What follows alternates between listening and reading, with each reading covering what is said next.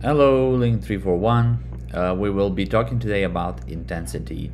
The goal is to get to understand how stress works in stress languages, but we want to first learn about loudness and intensity, as this will be kind of a prelude to what's going to come later, which we talked about already a little bit, at least. We said that stress in English is phonetically difficult to measure. I've repeated multiple times that stress is complex, and you've encountered these contrasts already, such as Precedes, contrast, precedes and proceeds, contrast, contrast, contrast, contrast, and contrast. One is a noun, another is a verb. Precedes and proceeds. One is a verb, another is a noun. And some of you expressed that this is difficult to understand, but hopefully we will try to make sure to understand what intensity is and start from there, because phonetically stress is hard to define. It is hard to measure. Basically, stress depends on the interaction of three quantifiable variables: pitch, duration, and loudness. I'm going to draw again here. So pitch, duration, and loudness, these three are important. And there is also quality. Quality adds to stress as a cue, as a certain signal to stress, because when you have contrast, right, this vowel reduces to schwa in contrast. So this is another cue to stress. Proceeds, this full vowel reduces to schwa, and we call this vowel reduction. So quality of the vowel changes, right? It's not anymore a low back unrounded but it's schwa. And pitch is essentially F0 and F0 movements. Duration is length. We also talked a little bit about that. And finally, loudness, we will talk about it, and it could be sort of equated with intensity in this respect, right? All right.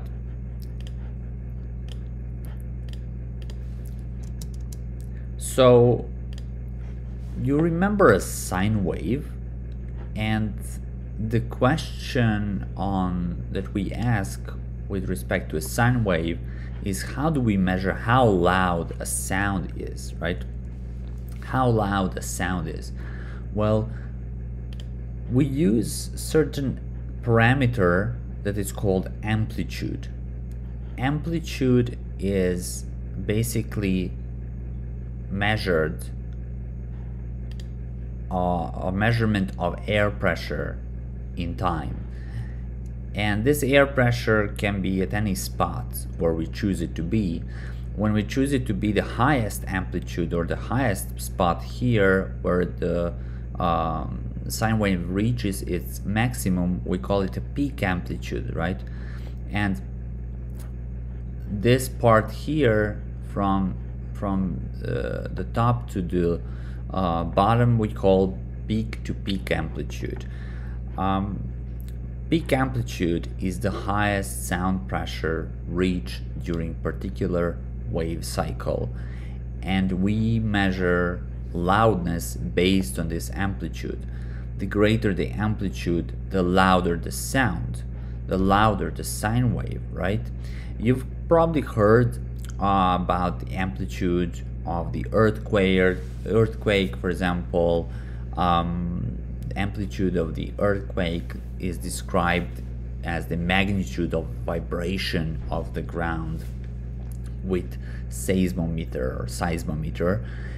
In our case, we are interested not in the vibrations of the ground, but we are interested in the vibrations, or not say vibrations, but movement of air molecules. And air molecules move, if you remember, in compressed and rarefied way. So they are compressed, and the highest where the highest pressure is, and rarefied lowest pressure is. But essentially these explain, or these describe, positive peak amplitude and negative peak amplitude, which are the same in this case with our sine wave, right? The higher the peak, as I said, peak amplitude of sinusoidal sound, the louder the sound seems to be. Let's check out these ones.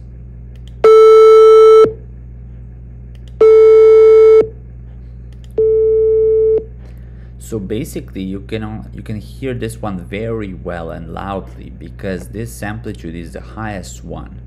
The first two have the same frequency because of the number of the cycles and the number of the times your vocal folds open and close in principle, but here they have the same frequency, although they have this different amplitude or different removal of the air pressure from zero. So this one, the first one is the highest, the second one is the lowest, and the third one has a very low amplitude again. Okay, sorry. And therefore we hear this one as the loudest.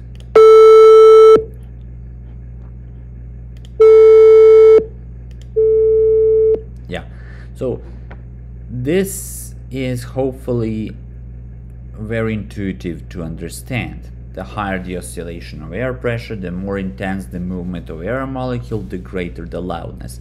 And this is simple to understand and even measure. You know, I have already said the first one has 0.5, the second maybe 0.25, and the third something very small. When it comes to complex waves, things get more complex, right? And something I wanted to mention to you is how to produce, how to record a sine wave when you need it, if you need it anytime. And this is just for, let's say, for kicks. So I'll show you now how my wife did it. So this is my wife producing a whistling sound.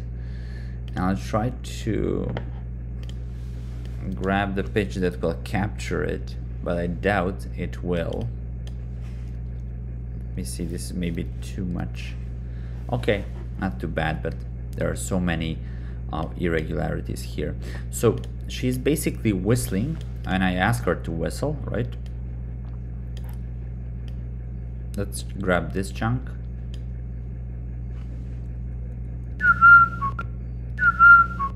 Yeah, so that's her whistling, and if we grab any part of this and increase it a little bit, so in, let's say, and then I want to increase it further, let's say this one, you can see it's a sine wave, right? So it's a periodic wave of a sound that is being repeated in regular intervals, in pretty much regular intervals, right? Because it's a whistle, there's some kind of amplitude distinctions, but in general the amplitude is similar. It is increased a little bit here, decrease a little bit here, and then it goes up back then. This sine wave sounds, I'll grab a greater chunk, sounds like a kind of a key on your telephone, or a key on a ATM machine or something like that. So that's how you produce sine wave, by whistling. I did it as well. I'm not a good whistler, but still I could make it. Yeah, my sine waves are so chaotic. Let's grab this one. Yeah, you see, it's still a sine wave, but not so periodic. And quite interestingly, mine, grab, maybe this one is better.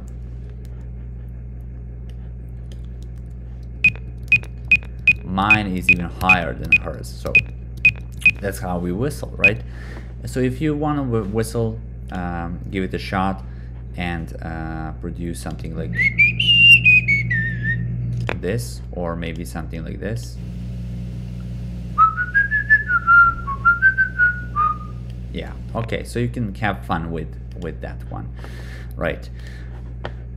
If you need it anytime. As I said, sine waves are very easy. It's very easy to calculate amplitude and loudness in sine waves, on sine waves, but things get more complex with complex waves, and that's why we have the RMS amplitude measurement. Peak-to-peak amplitude is sufficient for characterizing the loudness of sine waves, but speech sounds are more complex. And another method of measuring loudness is what we call root mean square, or RMS, shorter, amplitude. To calculate RMS amplitude, you should square the pressure value of the waveform at each point, sample in the sound file, average all the squared values, and take the squared root of the average. I'll walk you through the process, but I might want to show you. Yeah, I did not save the files. That was a huge mistake, so I'll whistle again maybe.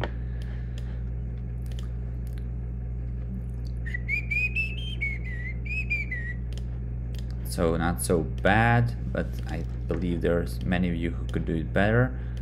Anyways, I'll grab this chunk maybe. Okay.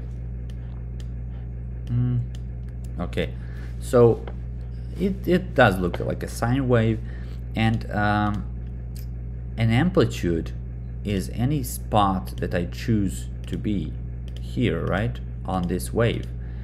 The peak amplitude, for example, should be 0.1214. The amplitude at a point of what's this, 2.51 seconds is 0.053, and so on and so forth. So you can go and grab the amplitude values at any point in time, right? And then you square this value, you multiply it by itself, right? So again, you could have something like 0.035, and you multiply it by itself, whatever that might be. Let me grab a calculator again. So calculator, 0.036 equal to 0.001, and so on and so forth. You can also do it like this, 0.036 squared. You see this value is, or this symbol is for squaring something, is the same value we get.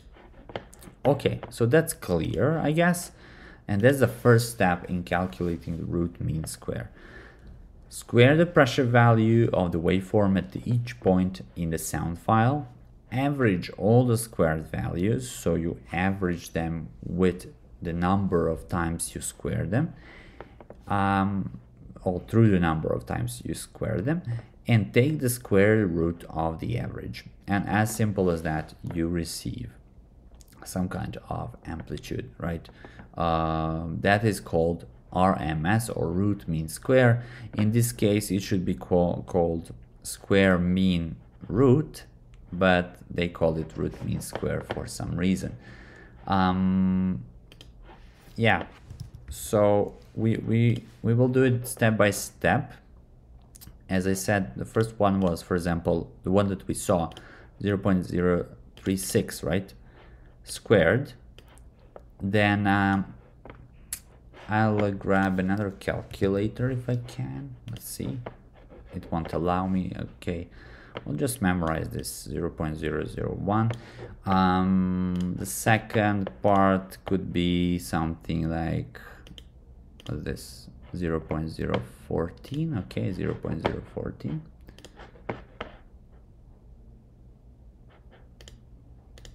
Okay, 0.001. 0.014 squared, it's 0.0001, right? This will be very small. So you average all the square values by I guess doing this plus 0.001, the first value that we received, equals this divided by 2.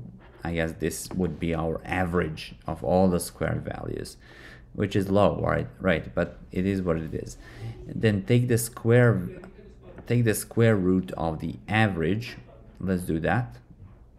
I don't have a square here. Square root of the average. Interesting.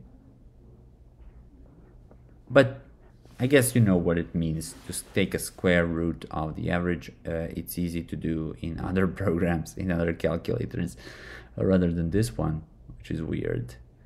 Okay, I'll maybe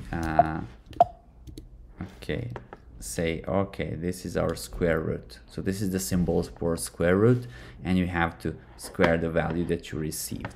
Right, now I'm going to show you how this works. So a small sample of a sine wave has the following pressure values. So let's say that we want to take a pressure value at 1. So this is 1 point in time that we want to take pressure value, and that's 1, right? Then we want to take a pressure value at point 2, and that's 2. Then we want to take a pressure value at point 3, and that's 0. And so on and so forth. We enter the negative values right here until we come to number 8, or we won't count number 9 because it belongs to another cycle, right? Let's just try to do this with this one cycle. So what we do is take pressure value, which is amplitude 0.707, at different points, right? At different points in time. Okay, we've done that. Now the next step would be to square the values of each sample only by up to sample of 8, right? So when we square them, and you can go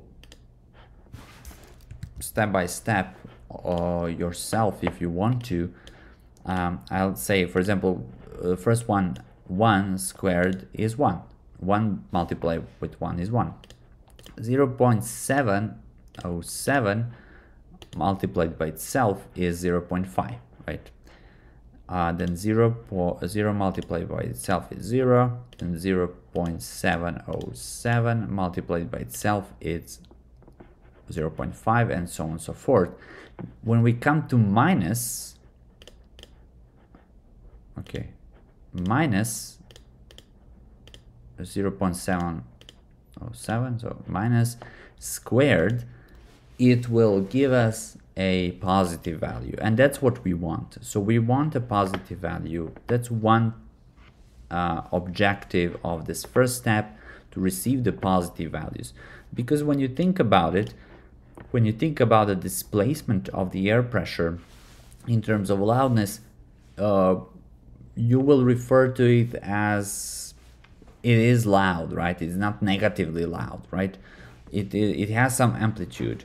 In acoustic world, it does have a negative amplitude as well, but in your perceptual world, when you perceive, you cannot have a negative amplitude or negative value, right? In that case, so basically we want to square them, and by disallowing these negative values, right, which are here. Then the second step, so this would be the first step. The second step is to average all the squared values. So 1 plus 0.5 plus 0 plus 0.5 plus 1 and so on and so forth, divided by the number of samples. That's how we do the average or the mean, right? We want to receive the mean. And that ends up being 4 over 8, which is 0.5, right? 0.5 value. We received some value. Then take the square root. The third step would be to take the square root of the average, which would be, so square root of 0.5 would be 0.707, and that's the root mean square amplitude of our wave. This would be a simple case of a sine wave, and you get more complex cases of sine waves, which I'm going to show to you right now. This is a more complex case, so also a sine wave. This sine wave is called a square sine wave, and this sine wave is kind of angled off at the tops and bottoms. You see, it's very abrupt, and it has the values of 1 all over the place, right? And -1 at any point in time. Our goal of calculating the RMS is to understand how far on average actually, the values are from 0. So from this point, how far on average the values are from 0, how far on average the air pressure is from 0. By looking at it, you can see that the values will be further than the values for this sine wave, because everything is at 1, and everything is 1 across the board. So if we repeat the steps, we will first square the values. All the values squared will be 1, as simple as that. And then average the values, the squared values, which will be 8 by 8, right, which is 1 again, and RMS amplitude is 1. It would still be higher than our RMS amplitude for this one, for this guy here, right? And that's how you do it for this kind of a simple case of the square wave.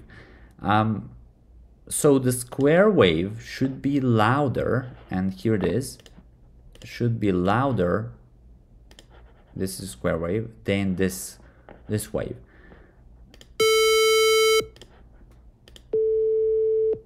Right, because of its amplitude. And this is what we call a sawtooth wave. This wave also should be louder because it has this angled off sharp divisions.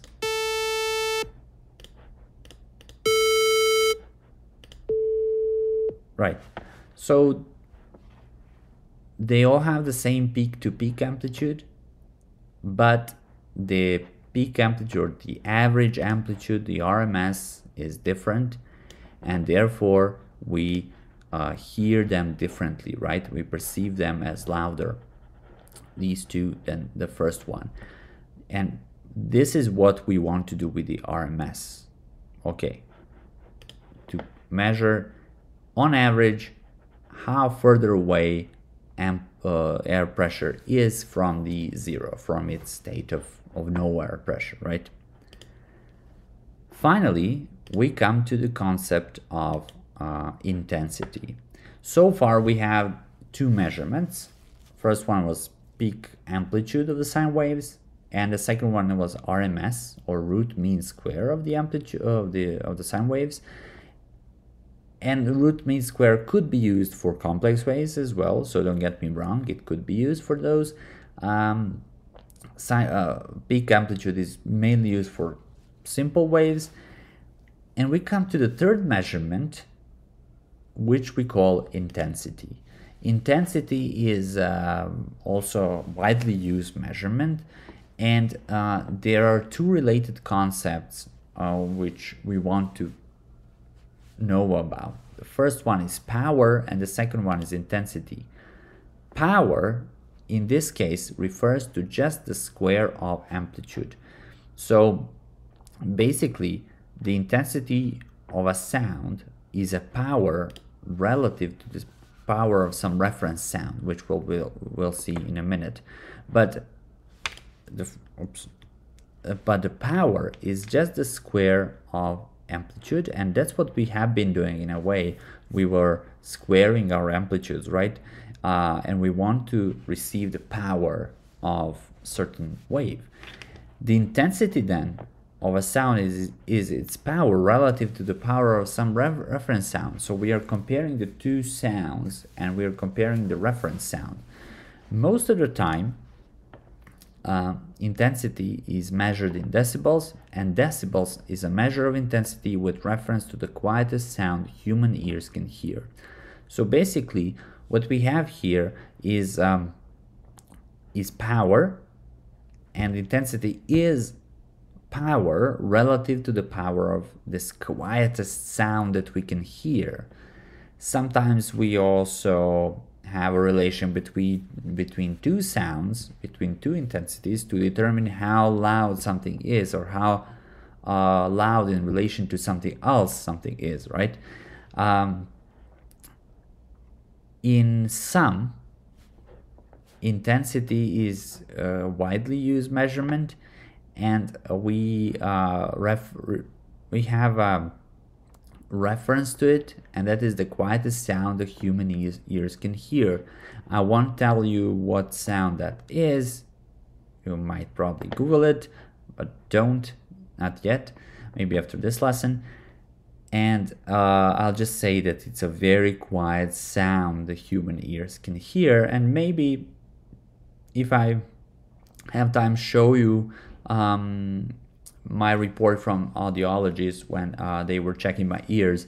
So they were playing very loud sounds and not very loud sounds, but relatively loud sounds and very quiet sounds to see or check how my eardrums are working, whether they are vibrating, whether they are working at all, right?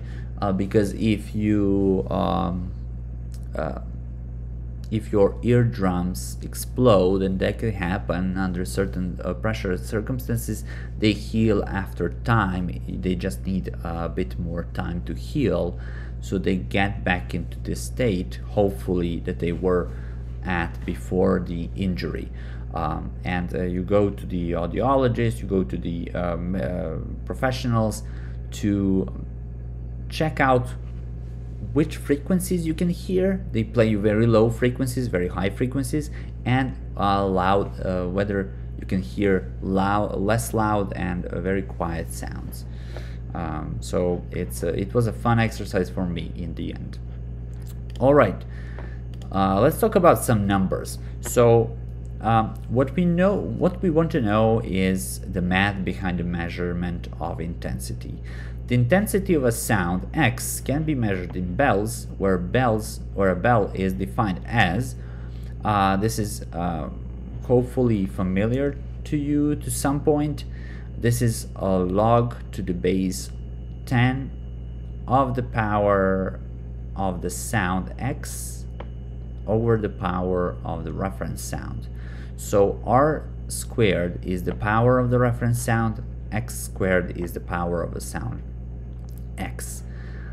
Basically, we want to show intensity through math, and this is how you do it. A decibel is a tenth of a bell. It turns out that bell here was very high number, so a very high number to refer to this, to sounds.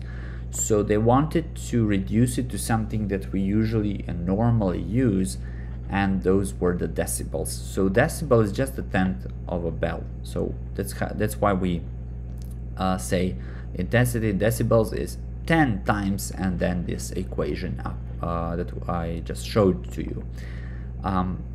So something of, for example, 9 bells would be 90 decibels, right?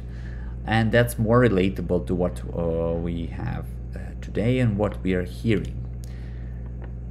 So we want to make sure to understand what this math means by answering the question, how does the acoustic power of 60 decibel sound compare to the acoustic power of 30 decibel sound? Normally, we think of intensity of one sound in reference, sorry about that, in reference to another, and we want to ask the following question, just like I did. So we usually think of intensity in reference to another intensity, right? And that's where the math gets more complex or more complicated. But I'm definitely sure that you can do it, because we are going to simplify and simplify. So let's say that sound X, some sound X, has an intensity of 60 decibels, right? 60 decibels. What we're going to do is say 60 decibels equals our equation from the previous page, right? This one. We can divide both sides of this equation by 10 to get 6 equals log to the base of 10, and then the rest. So we want to lose this 0. I'll draw again. We want to lose this 0 and especially this number because it's unnecessary. We want to simplify as much as we can, right? Okay, now let's take a look at the sound Y. So we have two sounds. One sound is Y and another sound is X. Okay, this sound has 60 and this sound has 30 decibels, or yeah, I could say has intensity of 30 decibels or is 30 decibels in intensity. 30 decibels equals the following equation, and we simplified by losing the 10 and 0 here by dividing both sides to by 10, and we get this little guy here, right? Okay, now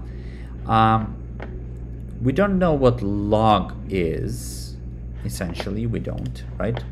But we want to do something. We want to maybe go to the UFC or Linguistics 341 course webpage and check out some handouts. And so click link 341 handouts, logarithms, decibels, intensity review sheet, and here you go. So here you have a review sheet that explains what bells are, what power is, what intensity is, what logarithms are, exponents, meaning those little numbers in the corner, 10 to the power of 2, for example, and so on and so forth. And it finally explains logarithms, so you can check out what they mean and go through this short sheet on your own, right? So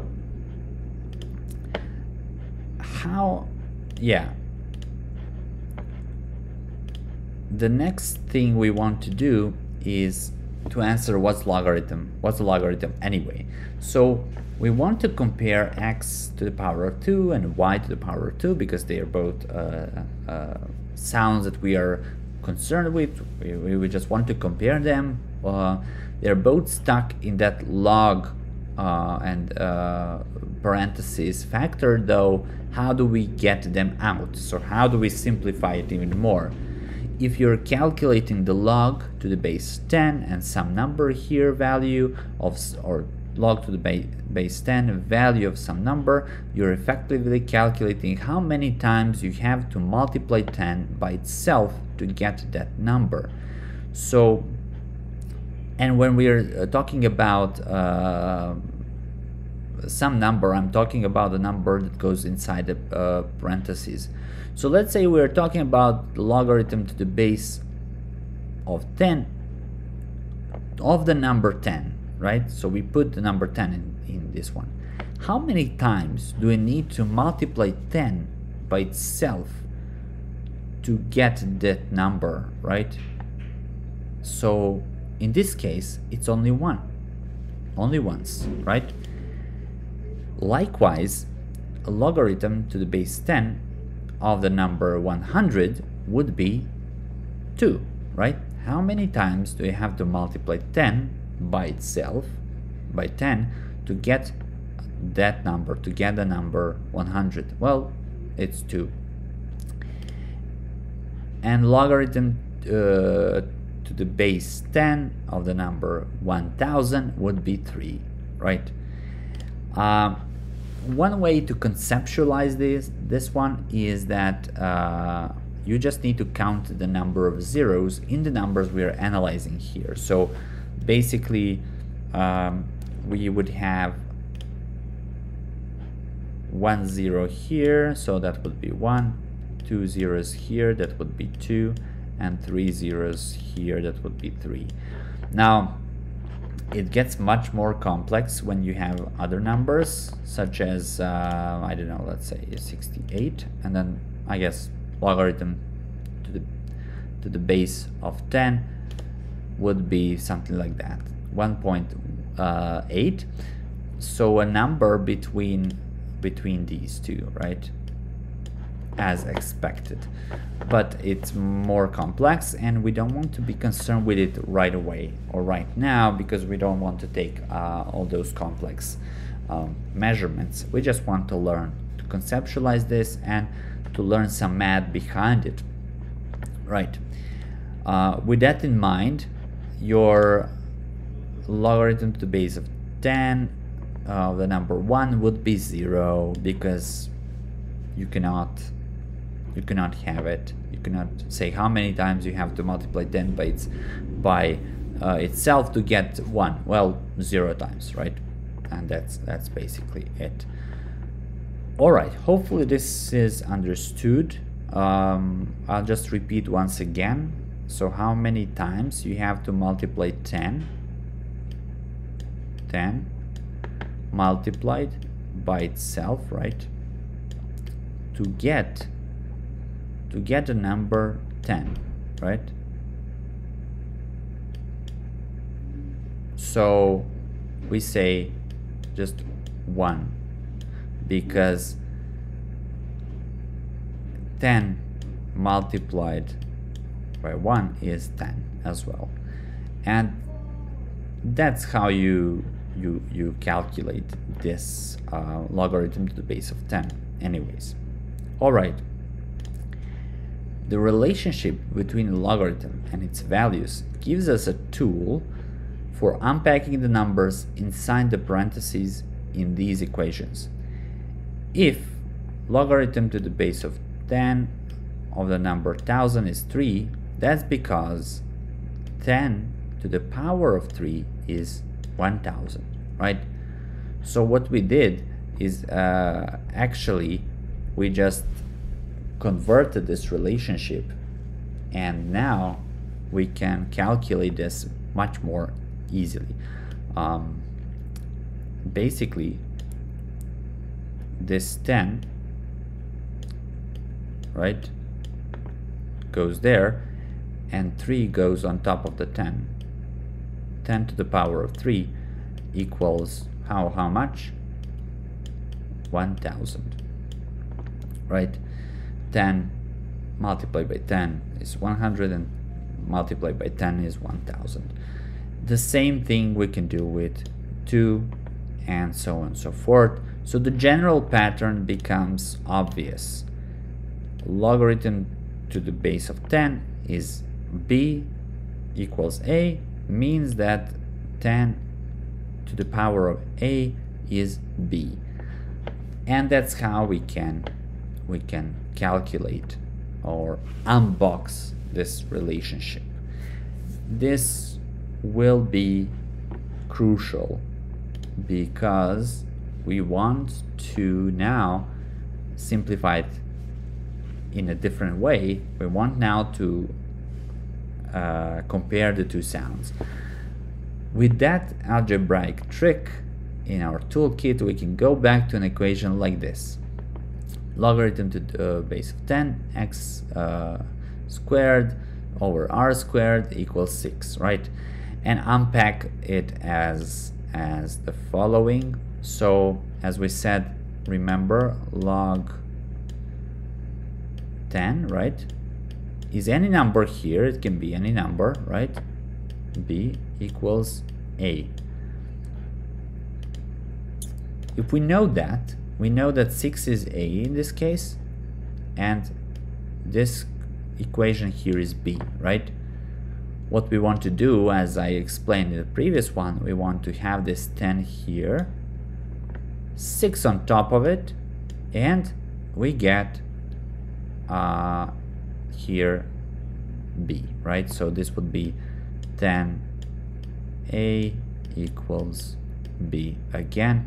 And if we replace those values with the values that we have, we will see that this a is actually 6 and b is actually this equation x squared over r squared. If we multiply both sides of that equation by r squared, then we get this equation here. So basically we want to find out the value of this one, or not exactly the value, but the value that would refer to another value, to another sound, which is y, right? And which we will see it in the other page. So in simple terms, what we did here, okay, another color, maybe that one, okay. In simplified terms, if 6 equals 18 over 3, right, then I can say, well, that's good, I like that. And 18 in this case can be x, right, x squared, and this could be r squared, and this could be our 10 to the power 6. In this case I can say, well, then x squared, or 18, equals 6 multiplied by 3, right? And there you have it. So that's what we did actually with this equation, although in this equation we have two unknowns, and that's x squared and r squared. Right. Now, one more time, we do the same trick with sound y. So we repeat the same steps with sound y, and in the end we get, remember, sound y is 3 decibels or 3 something, right? We can unpack it, or 3 bells, sorry, 3 bells, because we lost the 10, so it's 3 bells. We can unpack it and say that 10 to the power of 3 equals y squared through r squared. If we multiply both sides of that equation by r squared, then we get the following equation, right? As simple as that. All right, so we got the two equations. We got x squared equals 10 to the power of 6 multiplied r squared, and y squared equals 10 to the power of 3 multiplied by r squared. You can already see that x is higher than y, right? It is higher, but we don't know for how much, right? How big this difference is. How do the powers of the two sounds match up with one another? X squared in this case is 10 to the power 6 over 10 to the power 3 times greater than y squared. What we did here is basically we lost this r squared. We lost this r squared and said, okay, Well, from this equation, it follows that x squared, or from these two, follows that x squared is 10 to the power of 6 over 10 to the power of 3, right? Times greater than y squared, because we got rid of these two by simply dividing both of them with it, and we just got this one, this sound here. Now this means that 10 to the power of 6 minus 3 is 3, right? We get 10 to the power of 3, which is 1000 times. So this sound, x squared, is 1000 times more powerful than y squared. In other words, a 30 decibel increase in intensity translates to 1000-fold increase in acoustic power. Not a 30 times increase in power, right? It's 1000-fold increase. And important to remember is that intensity in decibels increases linearly. So it's, you know, from 30 to 40 to 50 and so on. And the power increases exponentially, so much more, right? Exponentially more. We don't say, okay, if intensity increases from 30 to 40, it's a 10 times more. No, it's more, and you can tell me how much more it is in the intensity of 40 and versus 30 decibels. So that you can do that for your homework assignment, but it's pretty easy now that we have all the math equations and all the toolbox, all the equipment. I want you to understand this part because I will ask you to walk me through all of these mathematically, and I will ask you to compare the two sounds in this fashion on your homework, acoustics homework, that is going to be given to you very, very soon.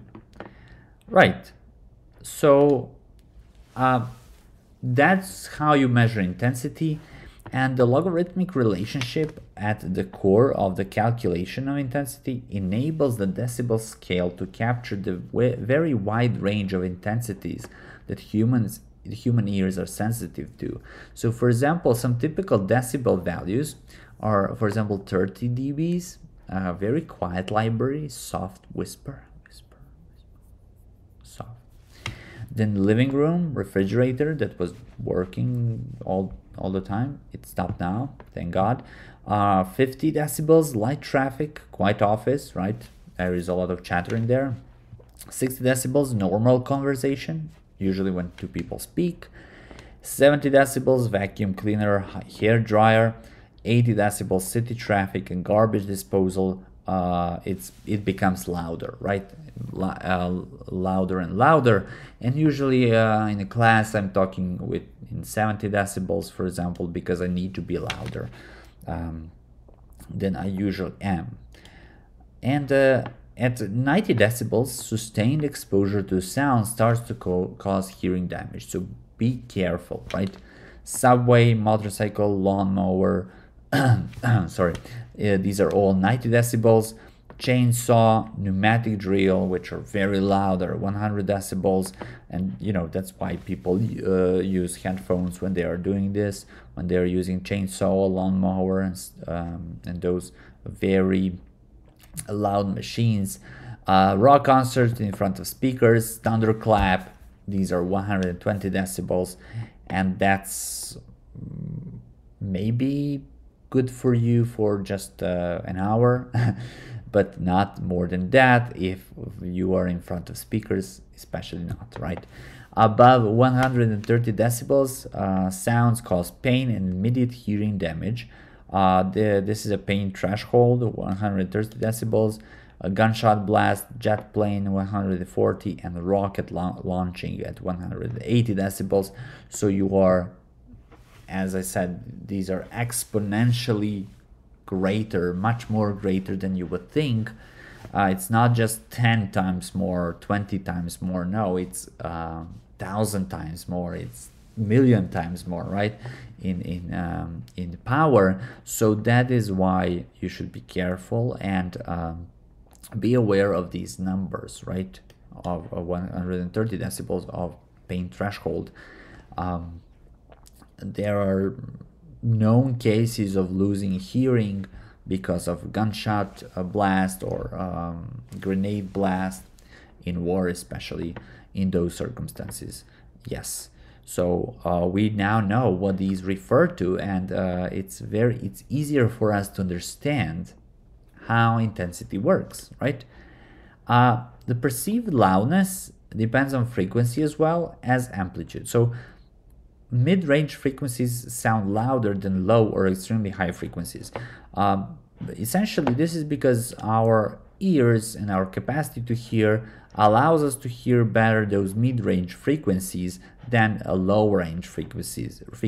You've probably heard of a bat or a sonar. They bats can capture very low frequencies that you cannot hear, and that's how they hunt. Those frequencies are not perceivable by our ears, by our perceptual machine, but those higher frequencies are, and a frequency of 100 hertz is very low. It's some humming. 250 hertz is much better for us. 440 hertz is even better, and 100 hertz. I'll play them again with the same volume. 1000 hertz or 4000 hertz, and finally 10,000 hertz. Yeah, that can be disturbing for your ears, but essentially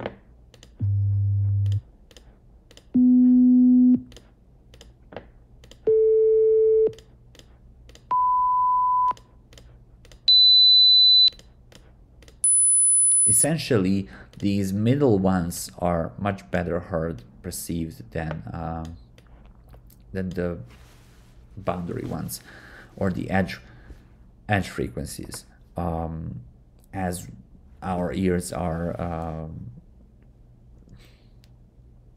predisposed to hear those frequencies better, right? An interesting fact, and I'll stop here, is that some vowels are louder than others. Decibels of different vowels are relative to A in Phonetics research are the following. Relative to A. So A obviously is the loudest one. Then there is E, then there is O, then there is E and U. And why is that so? What do you think? I'll not answer it right now. I'll leave this for you to think about, and I shall see you at the next lesson. Thank you very much, and have a great day.